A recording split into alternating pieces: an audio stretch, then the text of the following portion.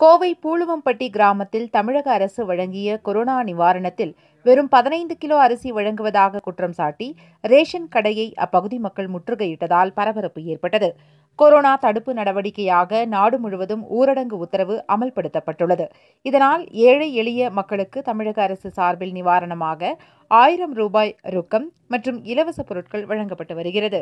இந்நிலையில் கோவை தொண்டாமுத்தூர் அருகே உள்ள இக்கரை போலுவப்பட்டி கிராமத்தில் உள்ள ரேஷன் கடையில் 30 கிலோ அரிசிக்கு பதிலாக வெறும் 15 கிலோ மட்டுமே வழங்கப்படுவதாக குற்றம் சாட்டி அப்பகுதி மக்கள் சுமார் 50க்கும் மேற்பட்டோர் ரேஷன் கடையை முற்றுகையிட்டதால் பரபரப்பு ஏற்பட்டது.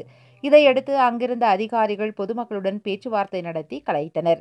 இதுகுறித்து அப்பகுதி மக்கள் கூறும்போது, கடந்த ஒரு மாதமாக வேலையின்மையால் ரேஷன் பொருட்களை கொண்டு மட்டுமே வாழ்வாதாரம் உள்ளதாகவும், ஆனால் இந்த மாதம் நிவாரணத்துடன் வழங்கும் ரேஷன் பொருட்களில் 30 கிலோ அரிசிக்கு பதிலாக 15 கிலோ அரிசி மட்டுமே வழங்கப்படுவதாகவும், புதிதாக திருமணமான தம்பதிகளுக்கு ஸ்மார்ட் கார்டு இல்லாததால் நிவாரணப் பொருட்கள் கிடைப்பது இல்லை.